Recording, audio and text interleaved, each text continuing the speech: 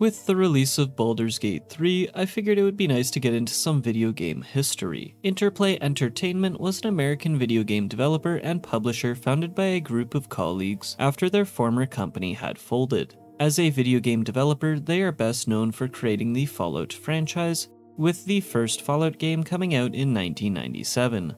As a video game publisher, they are best known for financing the Baldur's Gate franchise, with the first game coming out in 1998. Both games would receive critical acclaim, and despite being released about a year apart, they were both credited as reviving the RPG genre. Within the span of 14 months, Interplay had two incredibly successful video game franchises on their hands, though financial troubles and legal disputes regarding licensing would see the company lose both properties.